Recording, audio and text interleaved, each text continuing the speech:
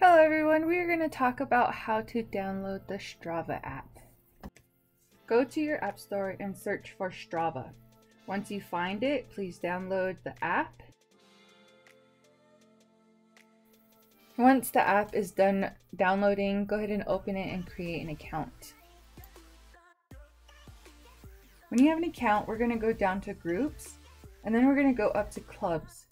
And then we're going to go to the search bar. We're going to search 2021 RSHNN, RSHNN, and you will find the logo on the top of the page. Select it and request to join. A representative will confirm your registration form, and once verified, they will accept your request.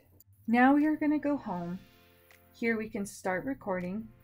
You press start and it automatically starts to track your mileages and your time.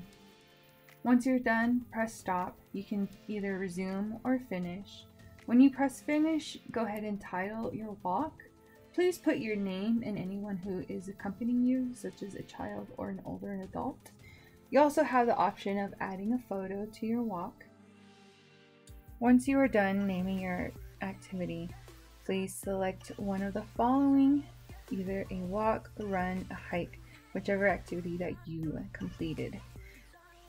Now look over everything, make sure it's to your satisfaction, and then save the activity.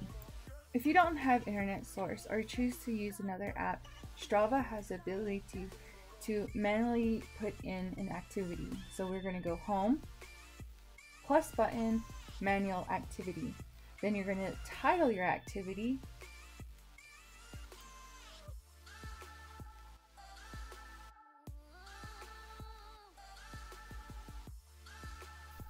Then you're going to choose what type of activity that you just completed.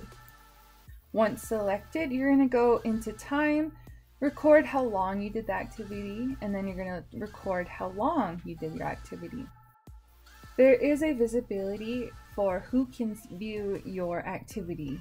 Everyone followers or only you. We prefer everyone just so we can record your mileages into our app and showing that you participated in this event. And we are done.